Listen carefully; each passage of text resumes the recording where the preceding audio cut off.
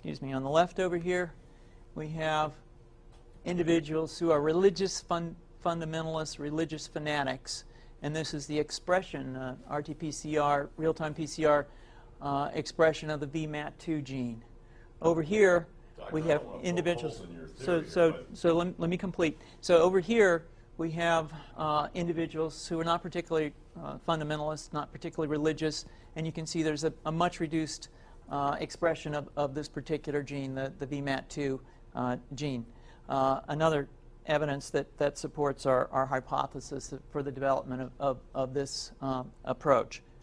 What you see here is by spreading this virus, we're going to eliminate individuals from donning on a bomb vest and going into a market and blowing up the market. So our hypothesis is that these are fanatical people, that they have overexpression of the VMAT2 gene, and that by vaccinating them against this, we'll eliminate this behavior.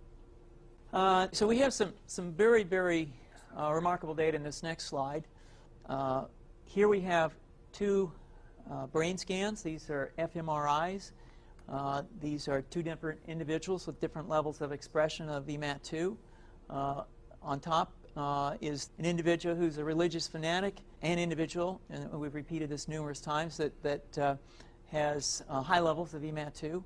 Now, this individual down here who had low levels of the VMAT2 gene, this individual would self-describe as not particularly religious. In each case, these individuals were read a religious text. This individual lit up the right middle frontal gyrus, shown here, and that's a part of the brain that's associated with theory of mind. It's a part of the brain that has to do with intents and beliefs and desires.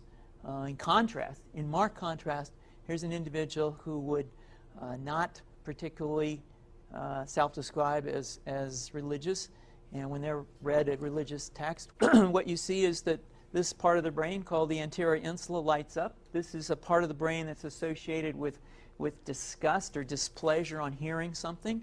So you're suggesting I take a CT scan with me when I'm evaluating people to determine whether I put a bullet in their head?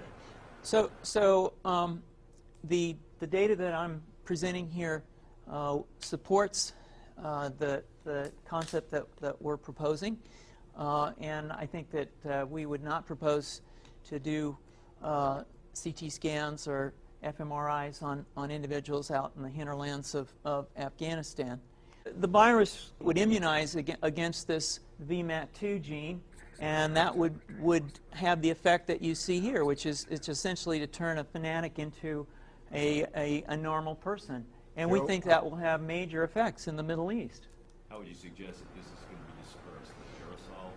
Well, so the present plan and the tests that we've done so far have used respiratory viruses, such as flu or rhinoviruses, and we believe that that's a satisfactory way to get the exposure of the largest part of the population. Most of us, of course, have been exposed to both of those viruses, and we're quite confident that this will be a very successful approach. This is fascinating. What's the name of this proposal? Yeah, so the name of this project is FUNVAX, which is the vaccine for religious fundamentalism. And you have a proposal already? The proposal has just been submitted, and I think that the data that I have shown you today would support the development of this project, and we think it has great promise.